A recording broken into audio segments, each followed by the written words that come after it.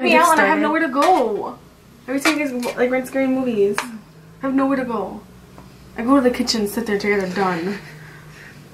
That's the one that's out. So bye bye, chickadee. Hi guys, long time no see. How was your New Year's? How was your Christmas? Wait, just start? Yeah. I'm blind. Is it recording? Yeah. Oh, I see the recording. Hi, how are you guys? Long time no see. I just said that. But, anyways. It's a new year. How's your New Year? I wish you all a new, happy, positive, good, excellent, wonderful, magnificent, fancy year. Fantastical. Yeah. Supercalifragilisticexpialidocious. Anyway, type year. To get to the point, we are bringing this to. Excuse me. We are bringing a 2014 favorites. Yes, I did mess up, right? No, I thought you like hit yourself. No. I said, excuse me. Should I hit myself? No. Would that make you guys laugh more? Okay. We're gonna start. So we have a lot of things from like hair care to body and then makeup, of course. So stick around for the full video, please, to know our favorites entirely. Okay. So the first thing we have on our list is the Organics hair care line. Said skincare. No, skincare line. Yes. There's an idea for you. But we have like there's the Organics line and then there's the Pro-Organics line, which we just found out yesterday at Ulta. So check that out. But it's part of Organics. Watch us go now and there's no more. Anyways, we have the shampoo, the conditioner, hair stuff, and then our hair products, the Kukui oil. Kukui! I had that and it's a curl cream. I love that so much. This is from the Pro-Organics line. It's just like a leave-in moisture cream too. Did you try that today? And then, no I didn't.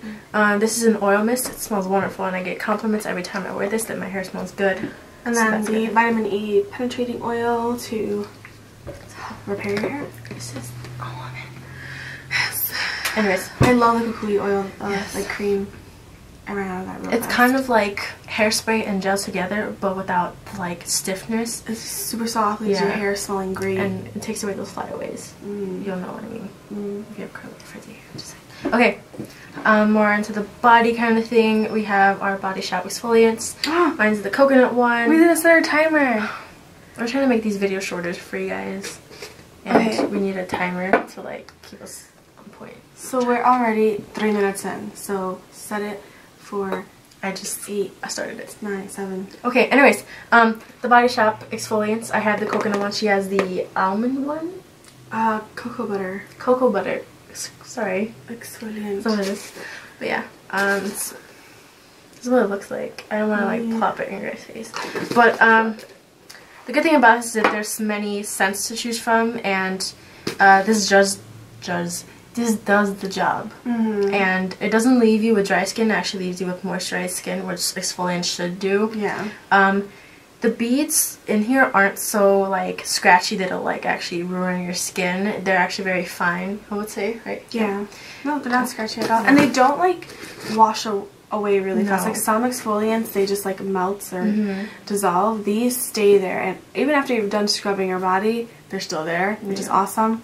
And they just another thing that's good too is like there's lots of beads in here, whereas like you'll just take a scoop and like there's some for like enough for all over your body, whereas some exfoliants have like a couple beads and it's like you're not really exfoliating yourself because there's not enough exfoliating beads. But yeah, you guys should check that out. There's many scents to choose from, so it can, what do you say, like it's for everyone. Really, you'll find your signature scent there for sure. They don't just have exfoliating stuff too, they have other stuff. Body butters, body oils, lip balms, lip scrubs, everything. Alright, our scents. Our masculine scents. For 2014, the scents we really would repurchase again and have worn a lot. So she has the Ralph Lauren. I have the Ralph Lauren Romance, and she has the Bulgari. Which one is it? Do you know? Like, because I know there's like 3 of them. There's like the pink one and I think the it's gold. just silver. It's just the silver one. So yeah, it is silver, pink, and gold. I do want the pink one. If you don't know what the Ralph Lauren smells like, it's a very floral scent, but it has like a masculine scent to it. Like, it's a masculine scent, but it can be worn for a woman, and that's where the floral scents come in. Like hers go like strong to soft, and mine is like soft to strong. Hers is like a very sensual, like it's not sweet, but it's very womanly, if that makes sense. It's my more masculine scent out of all my other ones. But it's not as masculine as that one, yeah. But it's a good scent. It's good. I love it so much. Yes. Alright, lipstick. Well, the best thing are MAC lipsticks. I feel like I'm gonna sneeze. Okay, no. Okay. These are... Sorry. I feel a tingle in my nose. Okay. Our MAC lip babies. Yes. Oh, these are the swatches that we're going to show you. Actually. Yes. So, we have essentially what, like 6 MAC lipsticks that we like, and we've actually used this all year, like non-stop. Yeah. So the first one we're going to show you on both skin tones is Honey Love. Honey Love is a very not muted. It's a very pinkish nude. Is what it looks like, and then on it's the first swatch on here, right here. It's pretty. As you can see, it's a little bit more brown on hers and it's a little more pink on mine. Just our skin tone. But it's a good nude that won't really give you that concealer look, if you know what I mean. Alright. The next one is... I think I wore that one for the day I got married. Either that one or Kind of Sexy. It was Kind of Sexy, I think it was. I don't know. I think it was Kind of Sexy. Anyways, Kind of Sexy is the next one. Oh, yeah. Alright, that's what it's like. I would say it's like a peachy, like a darker peachy color. And it is the second one on mine. And then that one on hers. Right there. Should probably do one at a time. Like, swatching. Showing swatches. Go on. Okay.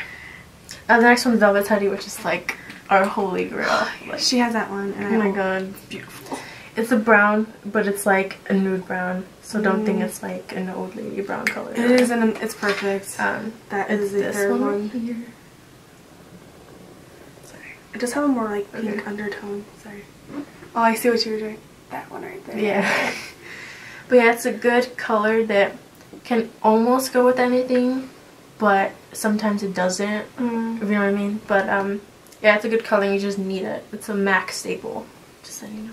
Okay. So next one, Plumfo. Plumfo. I wore this so much last year. It's not even funny. Like you can tell because I'm almost done. This is said to fit any and every skin tone out there. So if you're looking for your first MAC lipstick, and if you don't want to go a red route or a nude route, which most people do, I would go for Plumfo because it suits every skin tone and you can't go wrong with it. And it's a luster finish, so it won't go on as opaque, where it can be worn every day, and it's a subtle color. Yeah, it's really, really pretty. It was my Yeah. go-to. It's this one right here. Alright, next one is Sea Sheer. She has it. I love it Sea Sheer. This was... It's a good summer color. And that's exactly when we got it, or when she got it. It was in the summer, and the same day we got it. I think we went out to eat that day, and we're like... We wore it. Like, that's the color right there. It's like a good coral color. Sorry, like and we'll show you the swatches on our skin. That one right there.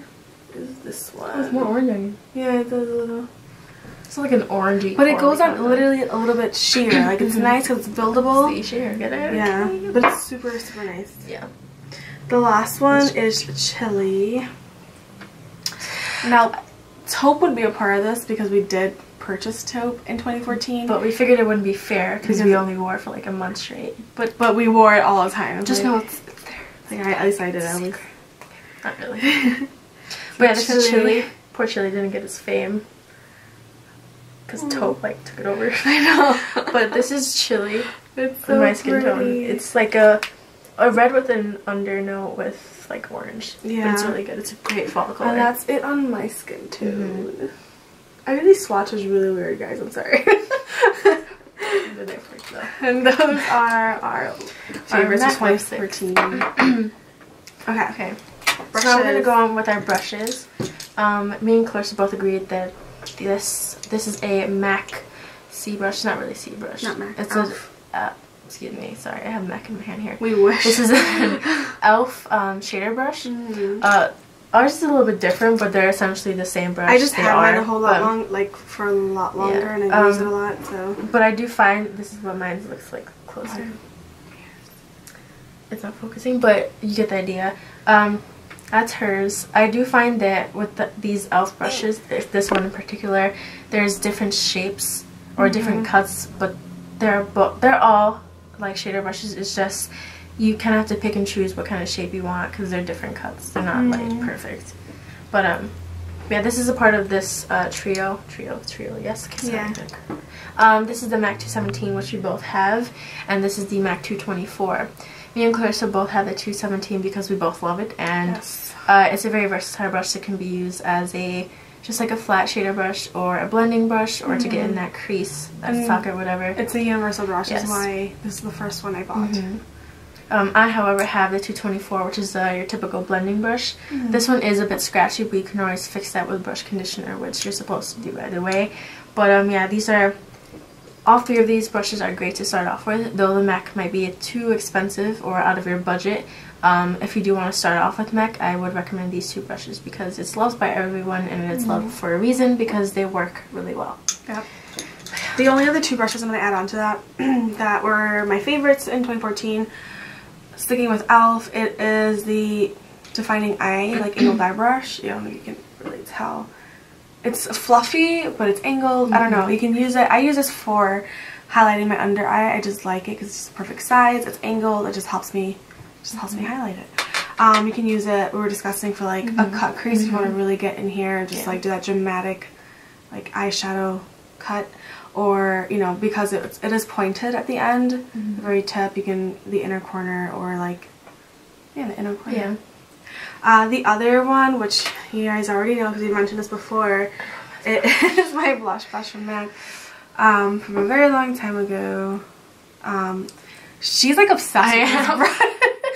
She's obsessed with like the cut of it. It's just like it's so hard to find the cut for it, and I've been for years, since I can say years, because it's been years, but I've been looking for a dupe because they don't sell this at MAC anymore, and I finally found one. But I'm not gonna say that because that's not what this video is about. But anyways, we'll tell you later. Yeah, she'll tell you later. But I use it primarily for blush. I just like it. Some people may think it's a little big, but I just like it for a blush, and that's primarily what I use it for. I'm like so excited for this. You can use it for powder, bronzer. Give it like a light little like glow, nothing to cut crease. Sometimes if I do if I don't want, I don't know, I'm weird. Like if I don't want a completely covered blushed cheek. I just squeeze a little bit like that, and I don't know. It's just I love it. It's her technique and it works for me. Yeah, I just love this brush. It's really, really great. She loves it. I hope you guys can find one like it. I'm sure Emily will find one for you guys. Okay, so we're gonna go on to blushes. I have the Tarte Exposed blush. I'm sure everyone on YouTube knows this. If not, well, here you go. She has the Milani one. Luminoso. We both love this one, by the way. And she loves this one too. This is a good Tarte blush. Did she really? Yeah, I wish this was blush. This is a part of the Amazonian Clay 12-hour blush line. If you want to start off with that line, I would recommend this one in Exposed because it's a very versatile blush. What I mean by that is it can be worn with any looks. She's wearing it today. She's my model for this blush. It's pretty. And if it's any and every skin tone, I believe so. Like it doesn't swatch well. I will say that. No, it does not. If you see this video, like, okay, I'm gonna go and get it, and you swatching, you're like, no. On your cheeks is a completely different story because I thought the same thing, and she used it on my cheeks. If you've seen our vlog, she was doing my Christmas makeup, and she used Tarte Exposed, and I was like, oh my god, I love it. Like beautiful. But I'm kind of thinking of this now, you know how everyone goes for that nude lipstick because it can kind of go with everything. This is what kind of Tarte Exposed is like. It's kind of like that nude blush without really being a nude. It does show up on your skin very well. It lasts as long. I haven't tested it out for 12 hours as it says back here, but it's a good blush for everyone to start off with. And then in the drugstore route, this was probably one of my very first blushes I bought at the drugstore, and it was, like I said, the Milani Luminosa. That's a tongue twister. This was the second time I repurchased it because I completely ran out the other one. Emily purchased it again the last time she was there. But basically, I mean, it's a perfect, I use it a lot for the summer. As you can see, it has a little sheen to it. If you look at it, it does have little specks of glitter, but it doesn't really come out a lot on your cheeks. It's very light, luminous blush, and it's beautiful. And for darker girls, it can even be a really, really good highlighter for your cheeks. Good. Alright, cheekbone. Next thing on our list is our brow products. I had the Anastasia Beverly Hills Brow Powder Duo. And I have the Smashbox Trio that has, of course, the dark. I guess seen this already. Mine's all dirty. I don't use the wax, so it's completely covered in like powder. But it has the wax for your brows and then the actual powder for your eyebrows. She uses the Smashbox, but now she's like in love with the Brow Wiz. Oh, I like that too. Yes. But she went to go get it, but also didn't have it. And they didn't have the contour palette. No. Anyways. I do love Smashbox as much as I love the Anastasia one. Why? Because I feel like this is super pigmented where you can go really bold with it, but be careful because that pigmentation can kill you sometimes. Yeah. But that's why I love it, because you can go for a bold brow day, I guess, because this is really pigmented. But I also love Anastasia because doesn't everyone, but that's not why I love it. But if you want to go for a natural brow, I would recommend the brow powder, which is what I have in my hand right now. If you want to go more bold route, there's always a dip brow or anything else that she sells in the line. But this is really good. Yeah, it's just good.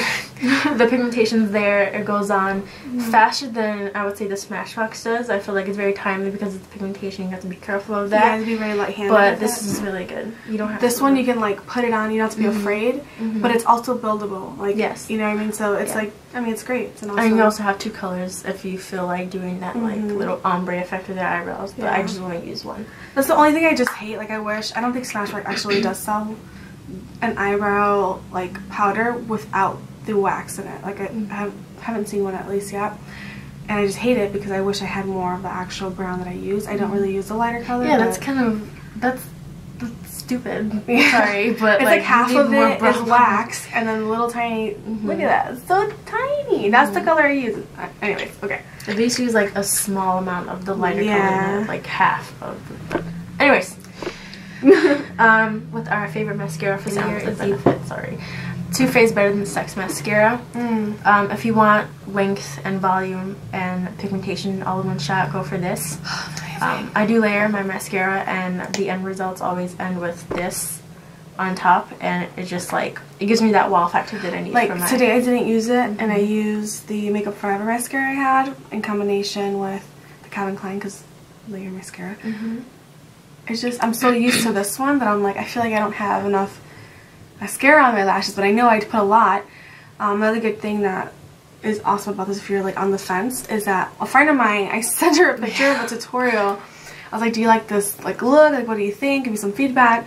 She's like, do you have on falsies? And I thought she meant I needed falsies for the look. And I was like, no, those are my natural lashes. She's like, she said a word, but basically saying like, I hate you because it looks like you have on falsies. But we didn't. All I had was.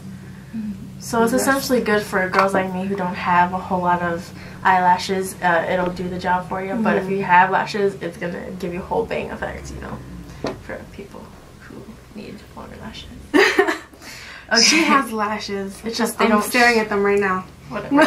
They're good at an angle, but not forward. But anyways, we don't forget this. Oh. This is what it looks like wet. We've expressed our love for this before, and this is what it looks like dry. This is part of the top of our list. If we had something to recommend to anyone and everyone, this would be it. No matter what anyone says about the price, or if it's not worth it, it is worth it. And if you want like a good, like flawless finish for your foundation, like this is a good way to go. Yeah. They have other sponges too, beauty blenders, and they're all geared towards different, like... There's dupes too. Oh, and there's dupes, yeah. They're all geared towards different... It doesn't come close to this. I was gonna say something. She just bought a dupe too. She bought a dupe. Yeah, she'll let you know. I'll let you know. I was gonna say something. For me, this would... I don't know if you would agree with me, but it like... overtops, if that's a word, my brushes. Surpasses. Yeah. Thank you, Clarissa, for being my dictionary today. Surpasses. Wow. You know what she means. All my like face brushes. Yeah. I love them dearly, but this, if I want like that airbrushed effect, I would go for this. And it, even though like it takes a lot of your product, but still it puts it on beautifully. Yeah. I have nothing to say. That was an amazing, amazing explanation. Another thing that's one of my favorites are the Lorac Pro palettes. This is the first one, the original one, and this is the second one. Clarissa herself loves the second one because of a green color, and she loves green. Beautiful. I too, but that's her favorite color. Yes, it is. This is what they look like. I'm sure you guys have seen this all over Ulta, Sephora, anywhere else that sells it. I love this because the pigmentation's there. It's not chalky, so the texture is there too. It's a very good texture. They're soft and smooth. They go on the same way you see them. Yeah. If not even more pigmented. Like, look at the screen. Just want to dip it. I'm going to tap the black. I just pressed it. I only tapped the black. It's crazy. It's crazy. I'll wipe it on my skin. Okay, anyways. I would recommend these over any palette. I go to these. They're my go-to above any other palette except for Makeup Geek, which you'll see soon. I like how there's mattes and shimmers, and I wouldn't switch any one of them to be a matte or a shimmer. Beautiful. They're cheaper than like the Naked palettes and any other palettes. I think so. I would recommend these above Urban Decay Naked palettes as well. So yeah. For my New Year's look, I did a combination of the Lorac and the Makeup Geek. It's pretty much it. Which is a very fantastic combination by the way. Brands. Sorry. It's beautiful. This rose gold, to die for. And there's not a color in here that's like, oh, that's a light color, so it might not come off. It might come off too light. They're all equally pigmented. They're amazing. And the quality is there. So yeah. I know. Why do I get a whiff thing? A con that might be for people is like the packaging, how it gets dirty, but it doesn't. I don't really care for that. Like people like me who are kind of like I love the feel of it, but I don't like how it gets dirty. And especially if it's black, it's dirty. Yeah. Because I've used it. But it's given some love. It's dirty because it's given love. As easily as it gets dirty, it's easier to clean. Yeah. So. Alright. Clarissa in the beginning of the video was rearranging it and created a beautiful pattern. But these are the Makeup Geek. Excuse Chickadee. Chickadee's awesome. No, I know it is. It is awesome. I was just saying because it's not in the pattern. It's the oddball out. Okay, but I love these. Everything that I said about Lorac Pro palettes, this has it except for a fraction of the price. Yes, super cheap. They're like $6. The pigmentation's there. They feel so soft and they go on so well onto the skin. How you see it in the pen is how it's going to go on your eye. These are just my warmer shades. These are my first ever Makeup Geek shadows that I chose, and I feel like I chose well because they're all the staples and they're the warm colors as well. There's a lot more cool tones in Makeup Geek sites where they sell these eyeshadows. I made a list of all the ones I'm going to be getting. Yes. She wants all of them. Not all of them. There's some. I want all of them. But there's, it's a good, like out of, let's say I forget how many they have, but I have a good like 95% on my list. But yeah, I would recommend these above any MAC shadow. I'm sorry MAC, but I will not be going to you for eyeshadows anymore. I already created my palette for MAC, so that's where I want to go, but now that I have Makeup Geek and Lorac, either way, they're just really good, okay? Okay. They are. Yeah. She uses them a lot in her tutorials, so you'll see. Yeah.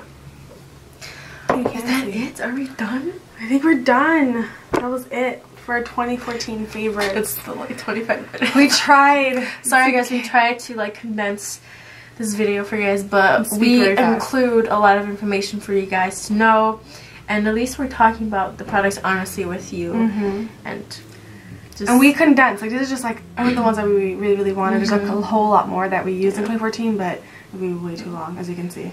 But it's hitting the 24-minute mark, so thank you for being a trooper, and if you stuck to this, watching it all, yes, thank you. We appreciate that. But yeah, that sums up everything that we talked about in this video. We hope this helped you, and hopefully it gave you a whole shopping list. Yes. So go out and get them. Let us know. Tag us that you got them. Yes, please. Alright guys, once again, thanks for watching. Happy New Year. Hoping that you guys have started off well. And other than that, we'll see you in our next video.